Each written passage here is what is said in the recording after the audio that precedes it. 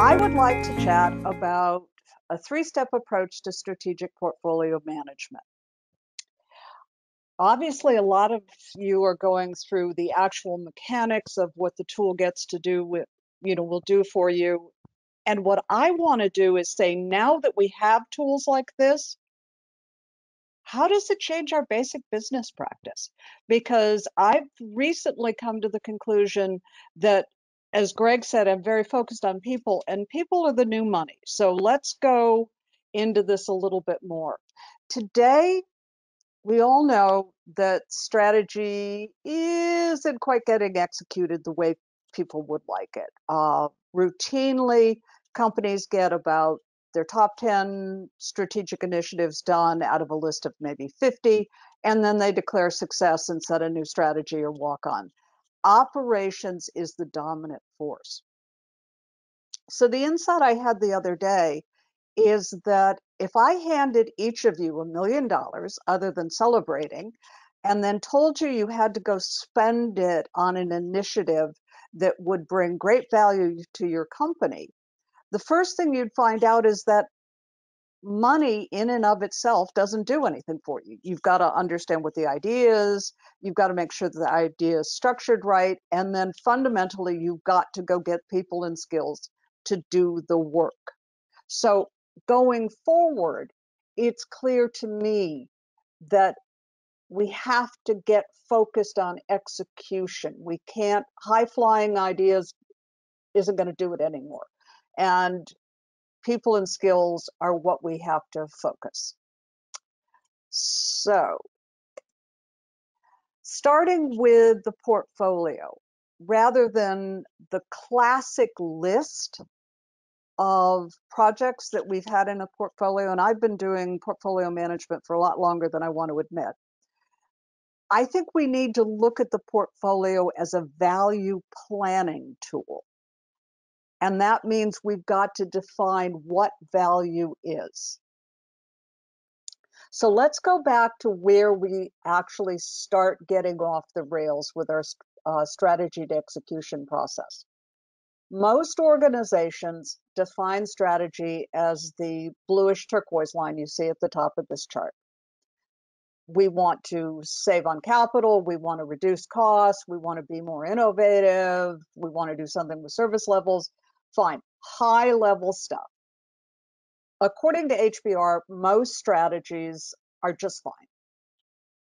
They're good enough, but what happens is then senior management goes back to each of the business units. Everybody puts together a list of projects that they think can contribute. And what is even more insidious, and if I'm going to be talking about a process that many of you use, I hope you'll understand why I don't recommend it going forward.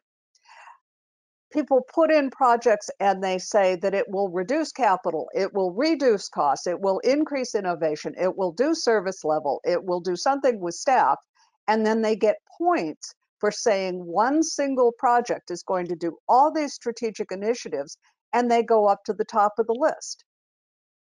Well, common sense would tell you that a well-designed project may stay within keeping of some of those strategic initiatives, but it really can't be targeted. A project can't be targeted at doing the standard 3 to 5 strategies that every organization has. So the first thing we need to do is understand as an organization that we need a middle layer. That's the green and the orange lines. We need to have people in all business units come together to talk about what the conceptual implementation plan is for any strategy. Once we start to do that, we're going to walk down the list. So here's an example. We want growth. We're going to go gain market share through the growth. We're going to do faster time to market. Okay, this faster time to market makes sense for the mythical company I'm talking about because they sell software and they hope that by coming up with new whiz-bang features, new functions, new applications, they're going to grow their market. Now, there are many ways you can do that, but in this example, by the way, all of this will be appearing in a white paper I've written that should be coming out sometime early next week. So the example I was writing about in there is we're going to pick automation, machine learning.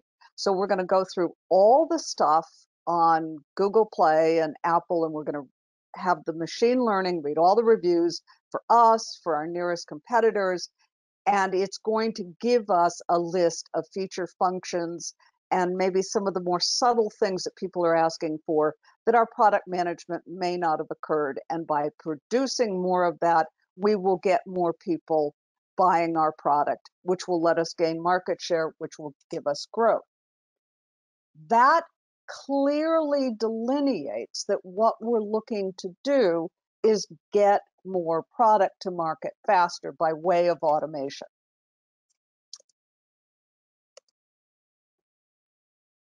Assuming we do that with everything and we start putting the list of proposals into our strategies, we can finally start to see what we're doing. Because right now, and rows and columns, I've seen people fix them. So let's take an example of what you really can do with what if planning. And I know everybody loves the what if planning and ProSymmetry, and that's what really struck me here, is I looked at that and I said, wow, wait a minute. I really can move my strategy around. I really can look at my resources, and I can do things today with the tool, with ProSymmetry, that I couldn't do with any of my financial tools when I started my career. So now I can define an option that says increase throughput for enter new markets in the front half of the year. I can make a decision to weight my portfolio very strongly to one strategy rather than another, and yet still do two strategies or three during the year. I could decide I want to increase my gross margin in the second half of the year. I can hold operational effectiveness, which is where I would say the normal, improve operations. I could hold that constant. I can model that. I could go to option 2. I can complete all open operational projects in Q1 and then straight line spending. I can clear out. One of the things we saw at Gartner was, and this is clearly IT, that we had a lot of focus on in IT on operations. Basically, 70% of all spending in IT at the time was operational, and only 30%, we won't even call it strategic, was some form of new project. The rationalization was that if we wanted to really execute a digital transformation strategy, that number of 70% was going to have to go down to 40%.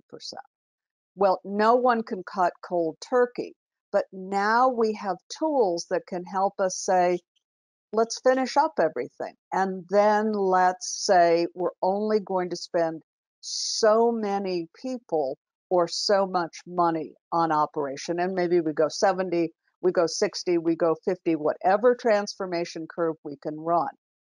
At the same time, we can say, let's increase our new products. Let's spend up to 30% in dollars in manpower. Again, it transforms how we look at it because we have a mental model now that we've never had before.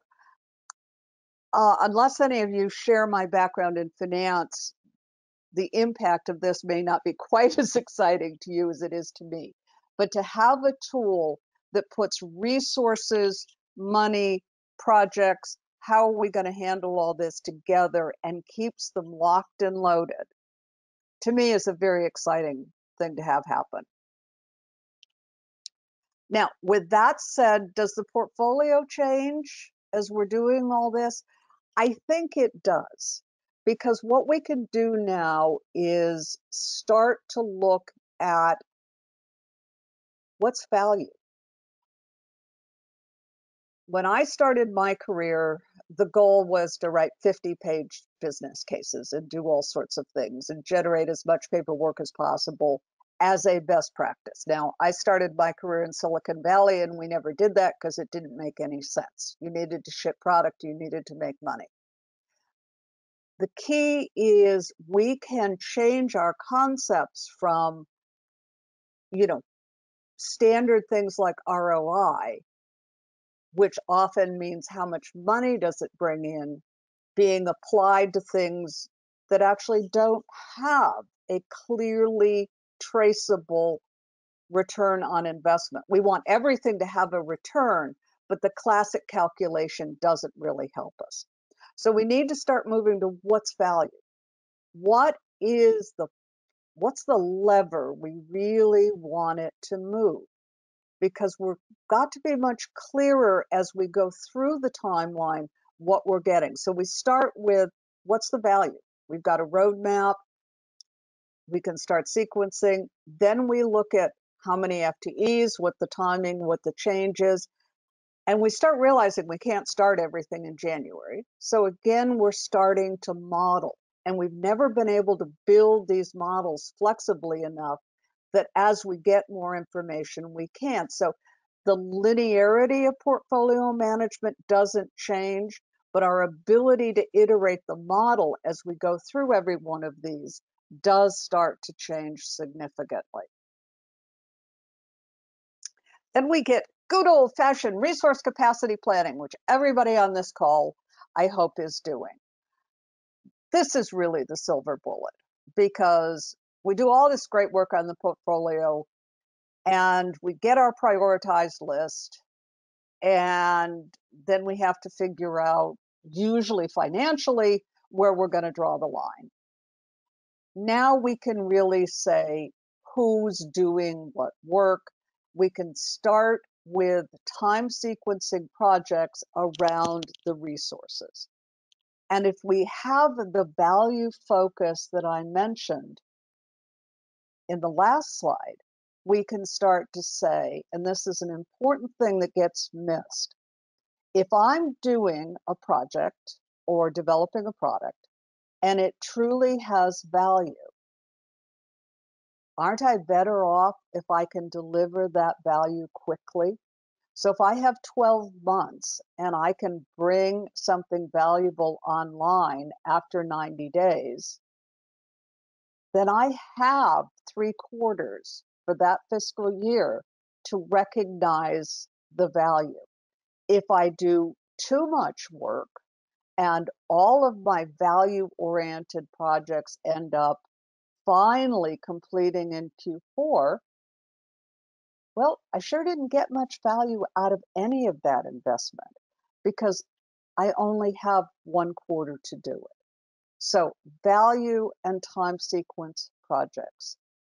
Then we have to staff for productivity. We're burning our people out. There's COVID, work from home, whatever. We were burning people out. And I will say everybody else's organization out there is perfect. But across the world, we've been burning people out for a long time. And we're doing that by asking them to do too much at any given time. We put too much work on their plate. We may not be asking them to work more than 8 hours, but if you put more work than somebody can see the end of in their queue, they never have the opportunity to feel a sense of accomplishment. They literally start feeling like they're on the hamster wheel, going and going and going. So if we want to staff for productivity, I'm going to propose, and I know a lot of people think this is, unreasonably draconian, that you never put the average person on more than 2 assignments at any one time. Now, there's some jobs where this isn't true, and I'm not talking about those jobs. I'm saying someone where you would, in a perfect world, put them on a project full time. You never put them on more than 2 large pieces of work. And you try to structure that. So if they're on project A and project B, Maybe they work Monday, Tuesday, Wednesday on project A. They work on project B the rest of the week. Maybe they do mornings, maybe they do afternoons.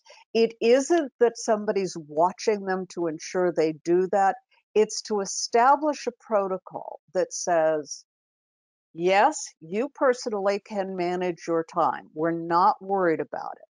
What we want you to do is understand that of the available time you have, whatever that is, you are keeping it balanced between these two pieces of work.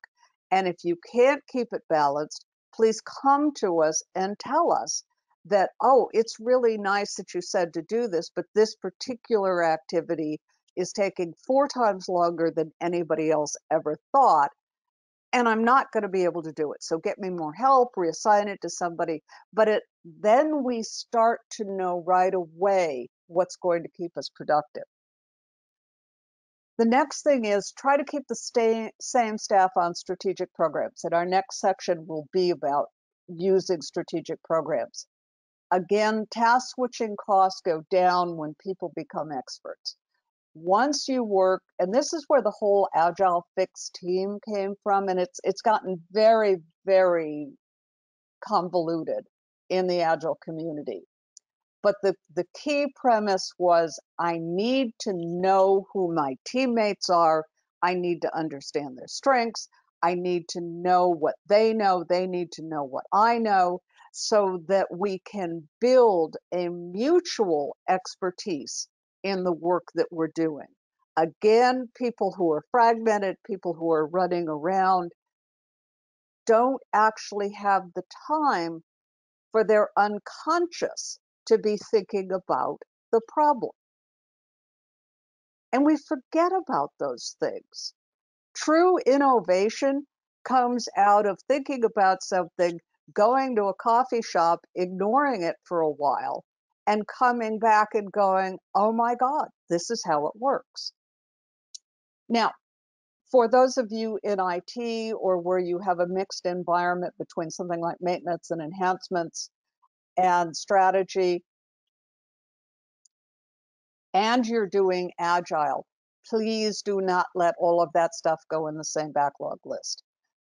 I've seen multiple organizations do this, and it's really crazy. So what happens? All the little small stuff, all the little urgent stuff, everything else gets pulled down first, and the important stuff doesn't. And because theoretically that's how they're managing their backlog, no one can say anything. Nope. If you want to do it, 2 backlog streams. If you have another way of doing it where somebody's on a project and then they're half time on maintenance and enhancement, make them change groups. Again, you want one switch. You want to know, I'm doing A, I'm doing B. You don't want A, B, B, B, B, A, to where no one's sure what they're doing. So we talked about the stuff that really influences the portfolio. But one of the other things that's happening that's so significant now is that program management, which is a concept that people know about theoretically, but somehow the world lost it. Unless you've got a consulting company background, you probably have not had an opportunity to see good program management. It's something we're going to have to reinvent. Specifically, why? Well, take a look at what the portfolio would look like if it consists of programs. This is a reformatted portfolio.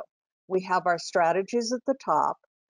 We have the benefits by category, if you want to call that.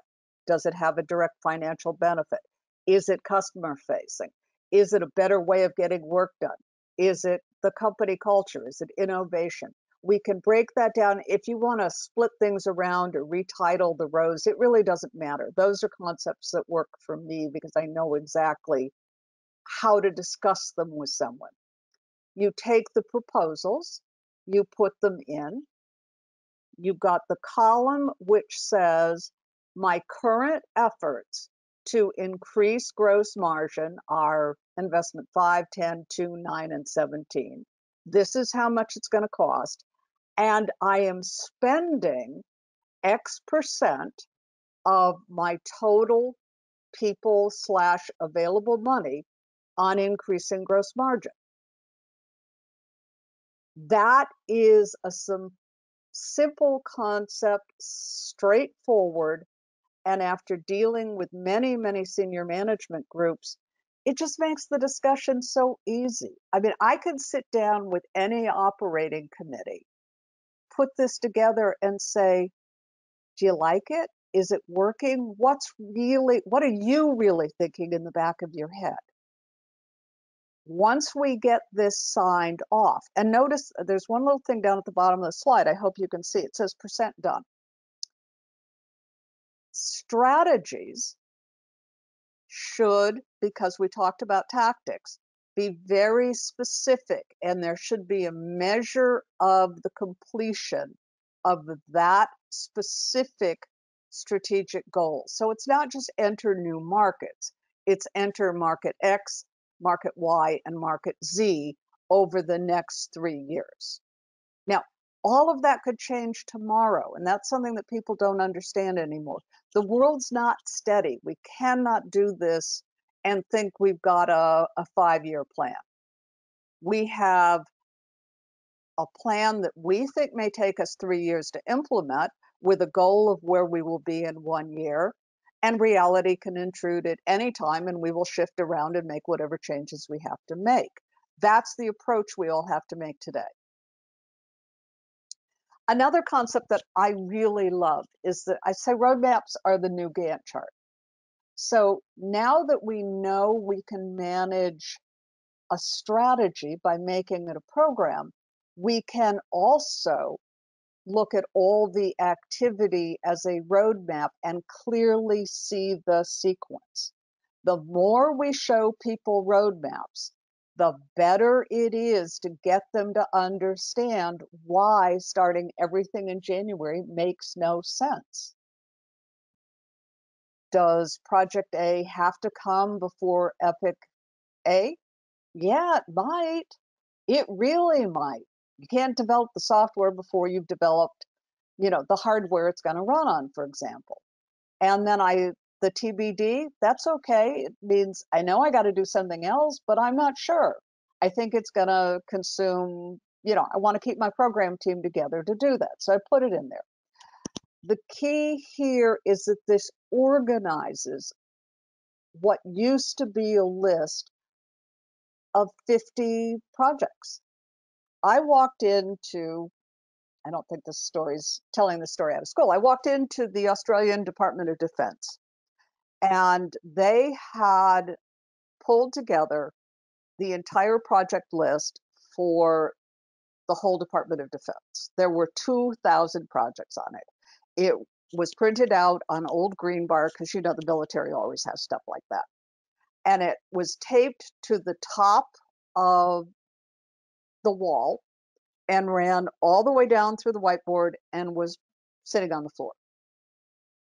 I asked the head of the PMO, oh, well, that's really interesting. What do you do with this?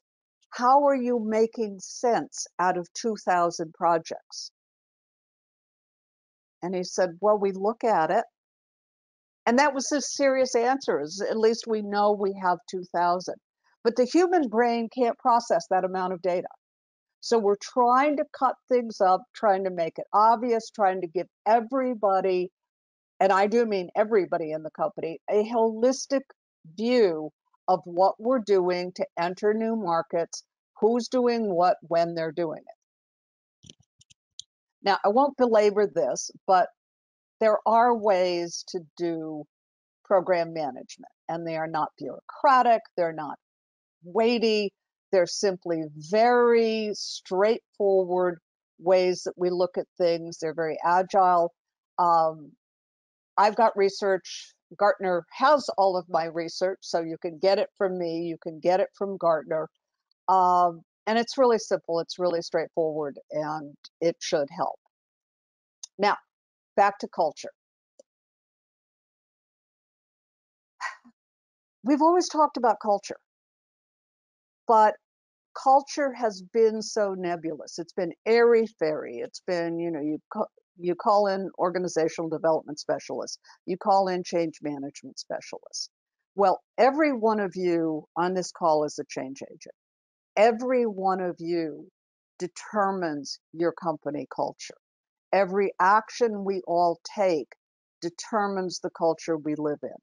So I would like to advocate that we all start focusing on things that we know will help build the environment that leads to maximum productivity going forward.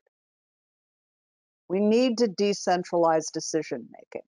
If you have a high command and control culture, give me a call. I've seen some techniques that absolutely make decentralized decision making work and yet make the most command and control happy culture, you know, feel that it's clearly delineated who's got authority to make what decision.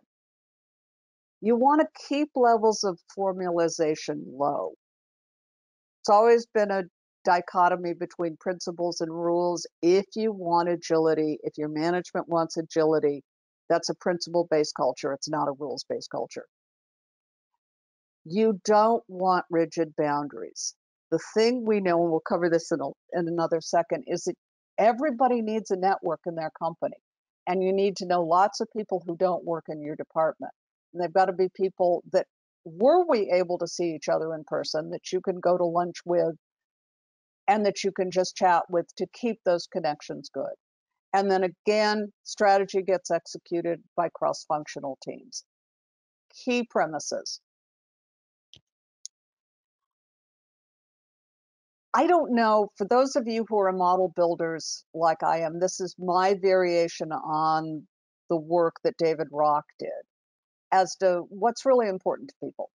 So belongingness. Human beings are tribal, and most people think that's a negative concept and, think that's violent or something, but it's not. We like to hang with people that we're comfortable with. So teams and work groups meet that human need. People want to belong.